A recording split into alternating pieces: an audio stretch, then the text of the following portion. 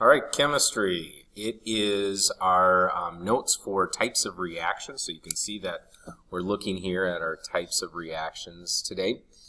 So hopefully if you don't have this printed off or you didn't pick up a copy of this from me, you can kind of follow it along and maybe take your own notes for this as well. But this is your direct instruction video when it comes to the types of reactions. So when we start to look at this, there are really 5 types of reactions that we'll see in chemistry. Okay, so most things can be broken down into these 5 types of reactions.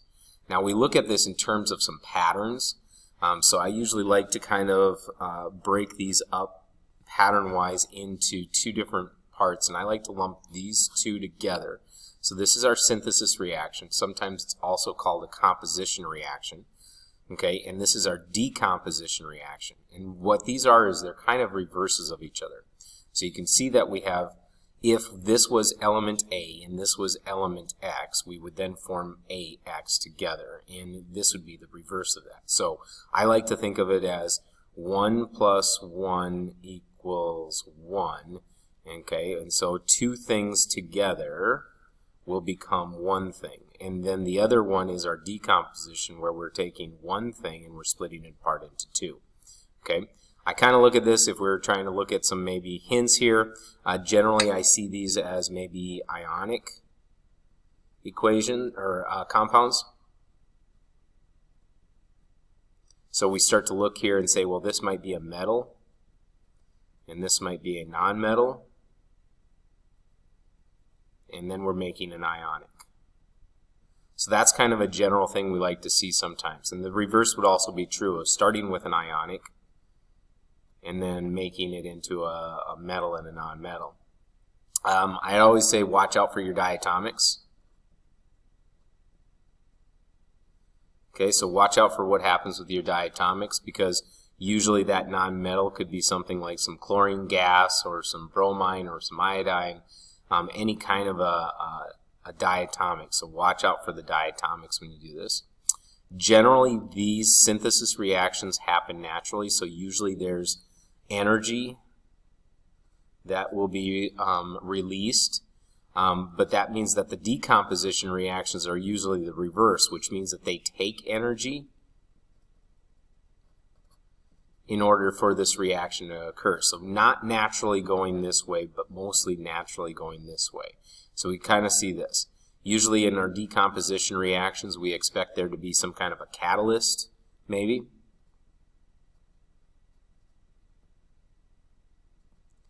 Okay, catalyst that could be added, and usually we talk about the catalyst above here.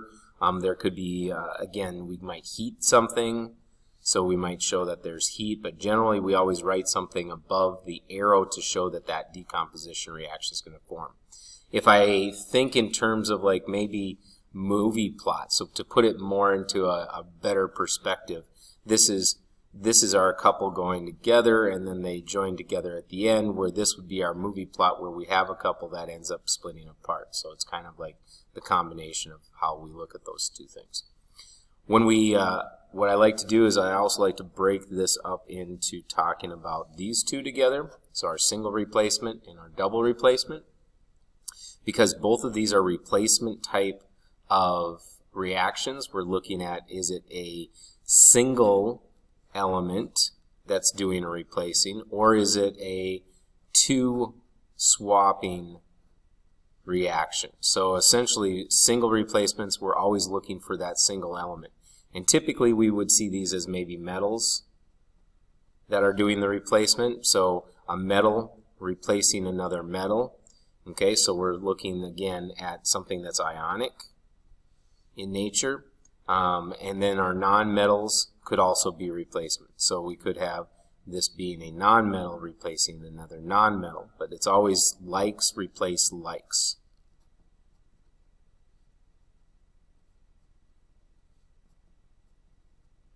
Okay, so something like a metal replacing a metal, or a non-metal replacing a non-metal. And you can kind of see that you're looking for those replacements. Okay, so we start with a compound plus an individual element, and then we do that replacement. Our double replacements, though, are really that swapping that take place. And a lot of these, again, we see these as ionic. Okay, so a lot of ionic compounds that happen here.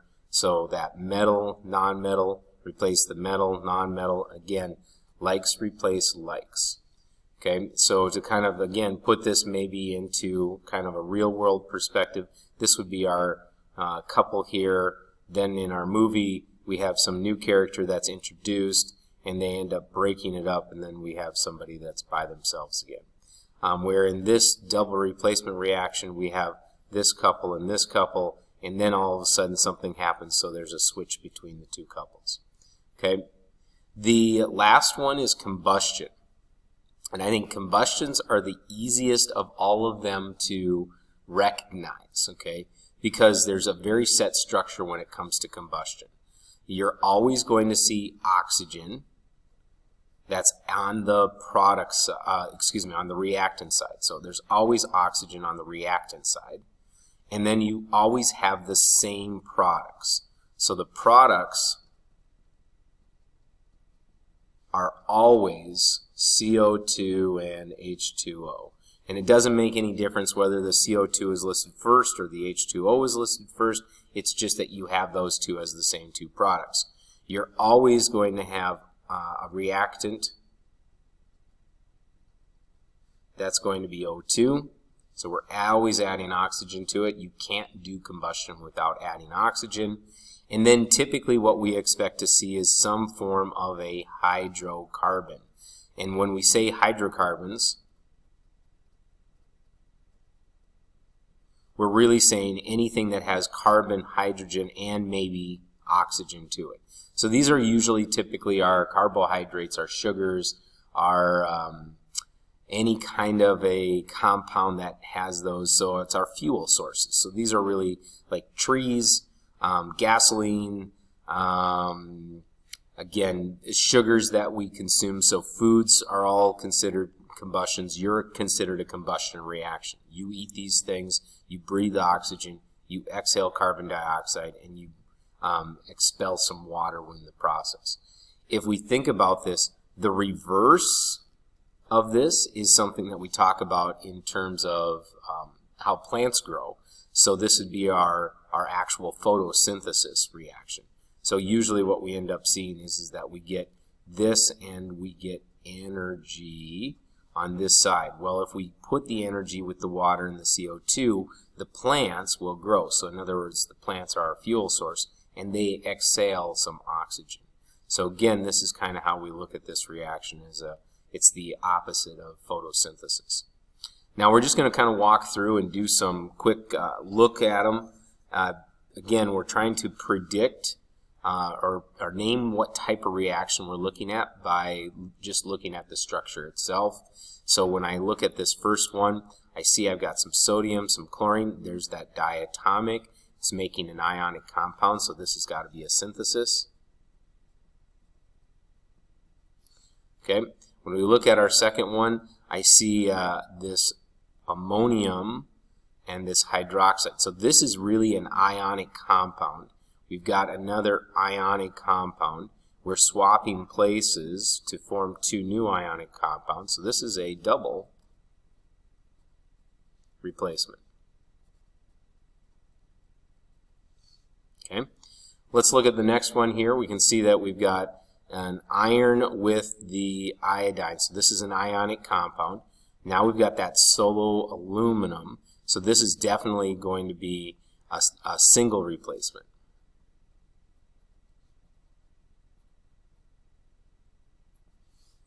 Now this next one here, structure-wise, I see carbons, I see hydrogens. There's that oxygen that's being added.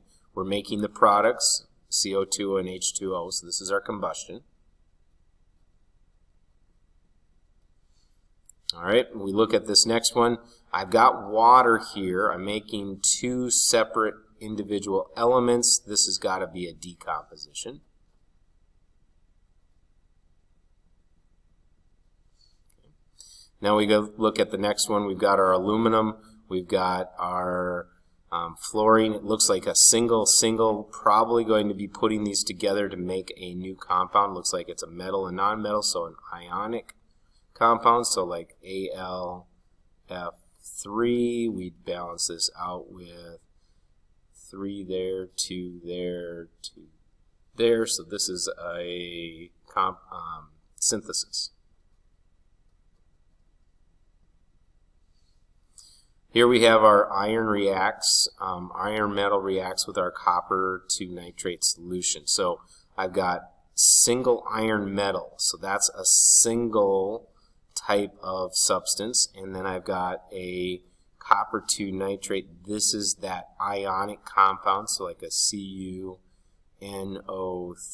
So copper to nitrate. So this is going to be definitely a single replacement. Our next one here, we've got solutions. So this is kind of a key thing that I've got two different solutions. One's of sodium iodide, one's of lead chloride. So these are our two ionic compounds.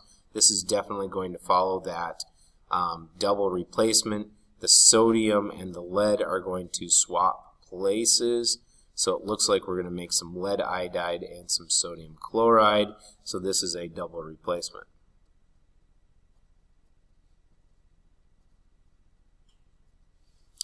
We have our aluminum oxide, breaks down into its component elements. Okay, so aluminum oxide, this is an ionic compound. I'm just going to write out the formula here. 3 of those, 2 of those. So aluminum oxide is going to break down. That breaking down comment makes that a decomposition. Okay, and we finally get our methanol. Okay, methanol, they give us the formula. Looks like it's going to be a fuel, so something that we can burn, okay, in the presence of some oxygen gas. So there's our O2 that's being added. So this is a combustion. Okay, so again, some tips as you go through. You should be able to kind of identify whether you see them as equations, okay, with or without products, or whether you see them as word statements. You should be able to identify the various types of reactions. Now let's look at the back side of this. Okay, so the back side.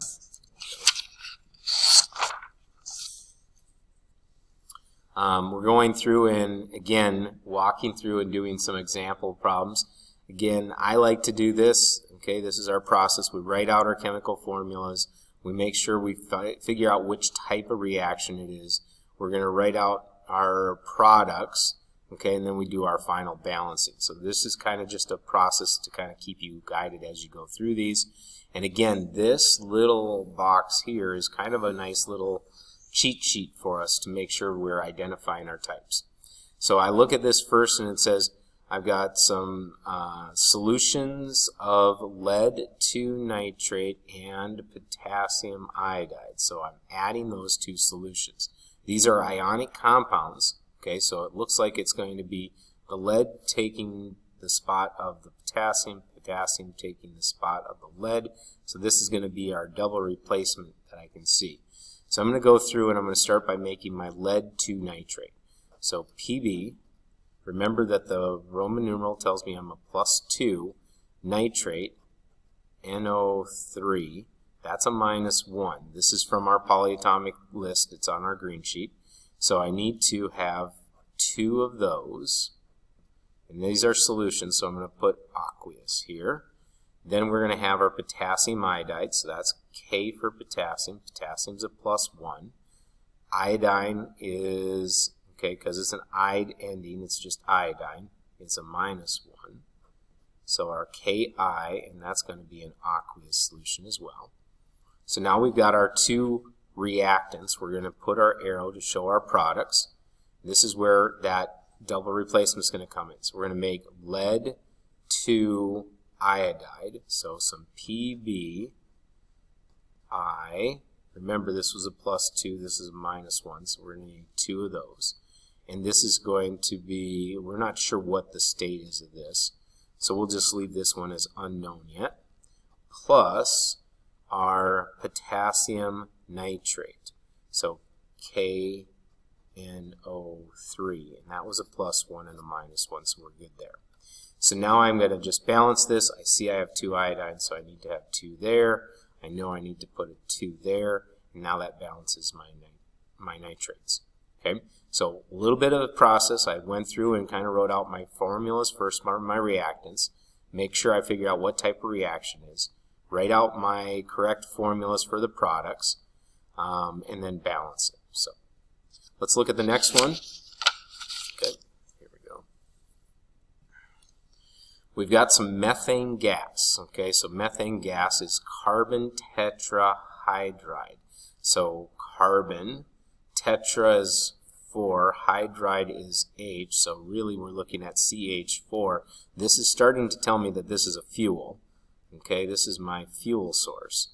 And it's going to react with oxygen gas. Okay, remember oxygen is always O2. This is a gas. This is a gas. Okay, so we're putting in our physical states. This is looking very much like a combustion reaction. So if it's a combustion reaction, it's always the same 2 products. It's going to be some CO2 and some H2O.